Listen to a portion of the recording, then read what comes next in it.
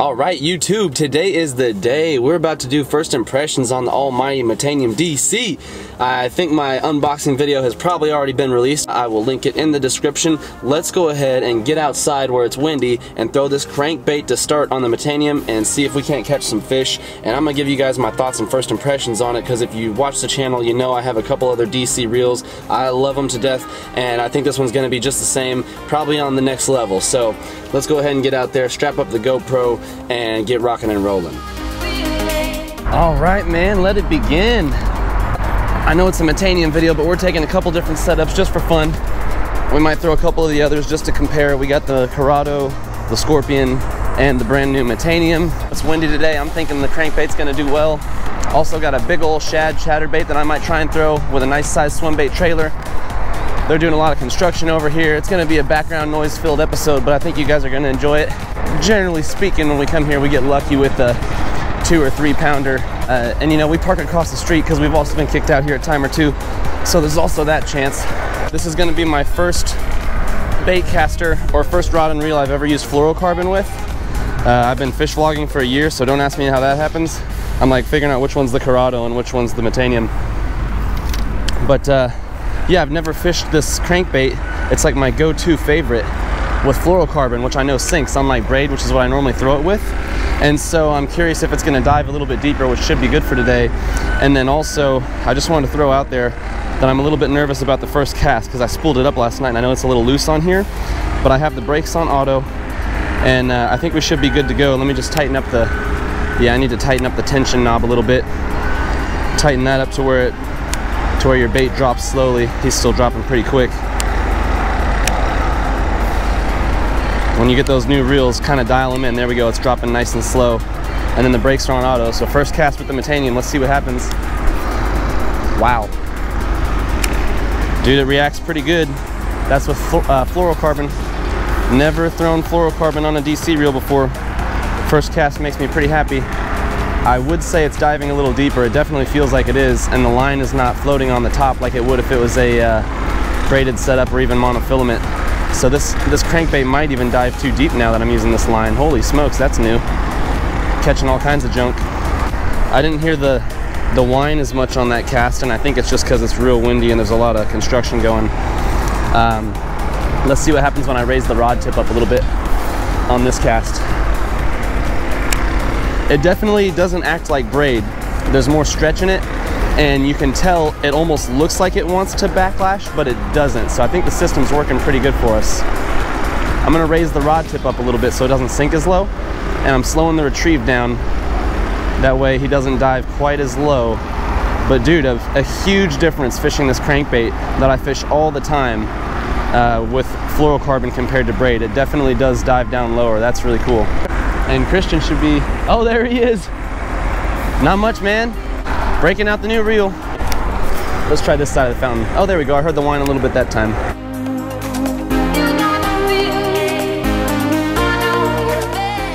I just want to know where the big boy's at. I'm stuck on something. Oh, I think I got one, but it's a really small guy. Dude, I didn't even feel him. I think I got him on the side.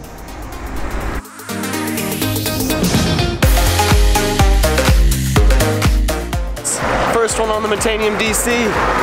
Woo! I was hoping the first one would be a little bit bigger, but you know, that's okay. Bite in the first 10 minutes. Actually, in the first probably 5 to 10 casts. Alrighty, babies. He was out far. Man, it's funny, for the last year and a half, the crankbait has been kind of like my go-to.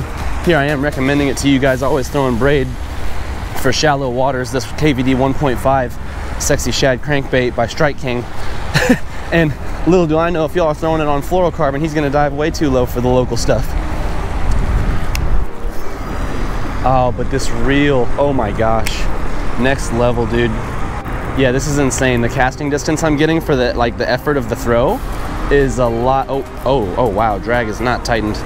Totally forgot about that. Good thing I pop the reel every once in a while, or pop the bait. If a 4-pounder did come on, grab this thing, I'd be hard pressed to get him in with the drag set like that. I think I might have to switch to the chatterbait just because I'm diving too deep for this dadgum place, I think. This thing normally doesn't dive that low on the braid, so there's pros and cons, y'all. The fluorocarbon really does what it says it does and sinks.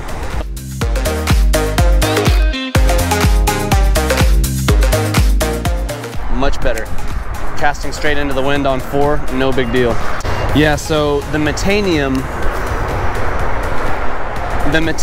on 4, when it's really windy, with fluorocarbon specifically, feels more like how the Scorpion would react on auto with braid.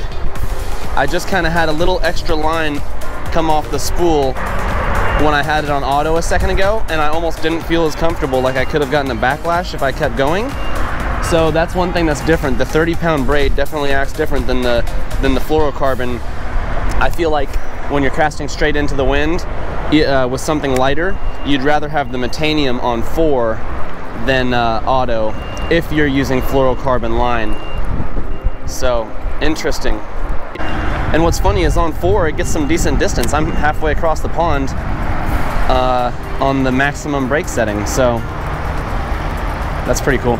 Caught one on the crankbait, but I'm gonna try something a little larger profile. I want to catch a big boy. All right, we just cut this off the Scorpion, and I put the crankbait on the Scorpion in case I decide I still want to go back to it in a little bit. So that's right here. But I tied this chatterbait onto the Metanium since they already hit something that's shad. Christian threw a black and blue chatterbait for a second. Chartreuse and shad chatterbait that I got in the mystery tackle box, as well as these 4-inch Exo Swim swim bait trailers that I also got in the next month's mystery tackle box. So we're gonna see if that won't reel us in a big one, because that's a big presentation. But I'm thinking also I won't get caught in as much crap down low with that just one hook instead of the 2 treble hooks, because on these chatterbaits that one hook stays up, so you can usually go pretty low and slow, which I think is going to be more of what they want than cruising at a high speed with that square bill. You know what, I'm gonna put this back on auto. I don't think I need the 4 for this heavy old bait. Woo! We out there. We out there. I feel them working way out there in the deep right now. This is gonna be good. Oh, dude. Action on that is pristine. I think we just haven't found the population yet, man. Where are they hiding at?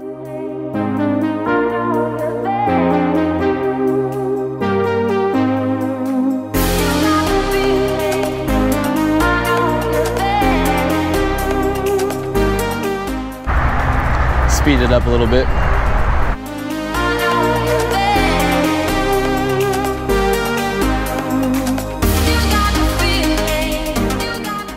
There he is.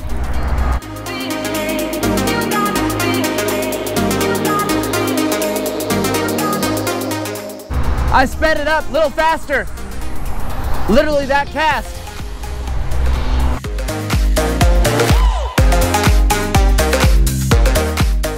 Second one on the Metanium DC, pretty stoked, and he came on a bait I've never caught a fish on, which is a shad chatterbait. Actually, I have caught one in my Lake Louisville video, but so second one on a shad chatterbait. First one with the Exo Swim 4-inch trailer. Look at that sucker, he chomped that. So we're hoping for a bigger one, but what I did is I was going low and slow, and I said, you know what, I'm gonna speed it up a little bit. I don't have as much confidence in the shad color yet, so I figure if I just kind of fly by them and they see that flash, they might want to grab it. Exactly what happened with little homie right here. So let's put him back and try and get us another one. Oh, wrong way, kid. Oh, look at all the little guys. Whoa! Look at all the little guys that darted out of there. Say what? Still chilling under here. I felt him under my foot. He's like below us. There must be a hole right here. No way, the big bass are right here. Oh my God, that was whack.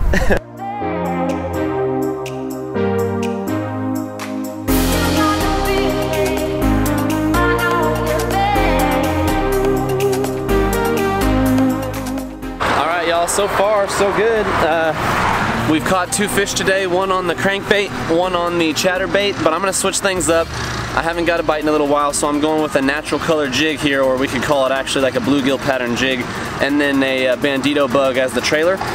But I think it's the right profile. We're gonna see what happens. I might need to trim the bandito bug down just a hair, but we'll throw it like this as is for a minute and see if we don't get a lunker over here. We got up the size. New reel, new line, new tactics. fresh battery in the GoPro. Good to go, boys. Let's go out deep.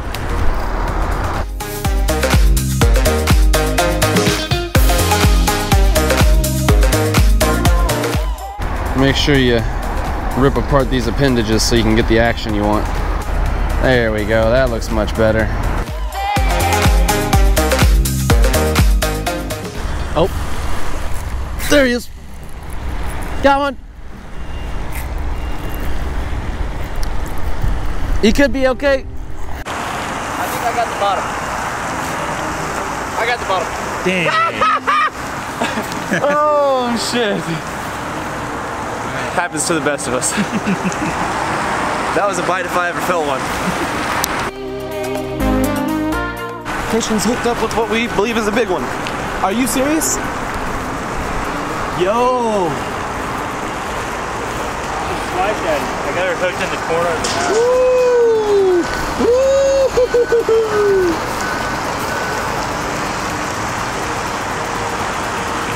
First bass of 2019. First bass of 2019, man. Yeah.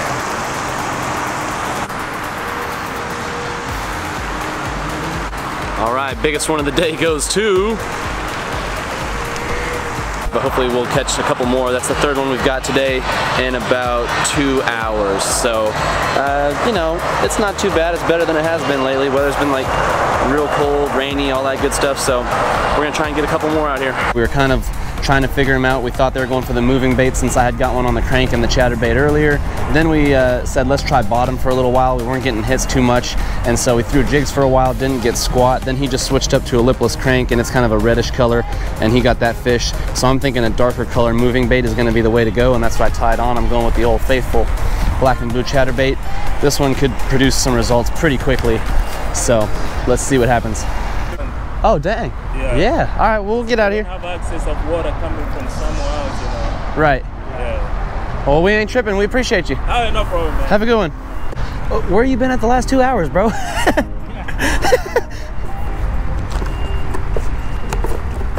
Good, because I need that swim bait in the car anyways and a protein shake, so. All right, we just got kicked out of here, so we're about to head to the next spot. Undetermined location at the moment, but we'll catch up with y'all probably in the next 2 seconds.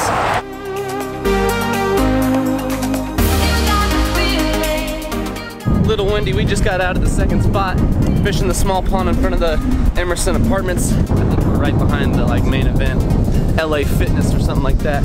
Real windy. We about to throw the black and blue chatterbait first and see what happens. Check it out though.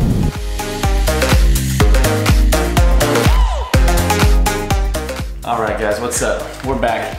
Finish out this video with the final first impressions. I didn't want to just leave you guys hanging after that fishing. What happened is Christian and I got kicked out. Then we went to the second spot and it was so windy. We did go after it for like another 15-20 minutes with some chatterbaits, but they just weren't biting. So we wrapped things up and I didn't want to leave y'all hanging with just that. I wanted to give you all my final thoughts for this first impression video of the Metanium DC. And what I have come to conclude after fishing with it just a little bit more today and even maybe yesterday. It's been a couple days since that first impression video was filmed, which is what you're watching. So today I've gotten to throw it a little bit more, and what I found is that where I was kind of doubting it on the auto setting, like casting into the wind, and I had no doubts with the Scorpion, I think the fluorocarbon with the braid makes a little bit of a difference. But honestly, I was fishing it in some really high winds today, casting it right into the wind, and all I found is that on this one, the Metanium, it just seems like you might need to dial in the tension knob a little bit more to where your bait barely creeps, it barely drops, and that seems to do the trick. And I don't think it's a Metanium versus Scorpion thing. I think it's a fluorocarbon versus braid thing, because just the difference in the line and how it comes off the spool, I think makes a lot of difference. So with this fluorocarbon, as long as you got that tension knob tightened up pretty good, what I found is that on auto with the Metanium, even into the wind or with the wind, you can get a little bit further distance. And you know, you should. This one's a little bit more expensive, right? Almost double the price. It's got all the bells and whistles. You should be getting something for the money spent. But let's just say I figured it out, I kind of got it dialed in, and I love this thing. So I was a little bit worried. I'm like, why is the Scorpion seemingly outperforming the Metanium a little bit, right? I was kind of like doubting this thing, but it's not the Metanium. It's a fantastic reel. What I realized is it's the line, just tighten up that tension knob, and you're literally good to go, because it has the same iDC5 system in it. That's why I'm comparing them, and I've had it longer, so more time to use it. What I found with the iDC5 system in the Scorpion is that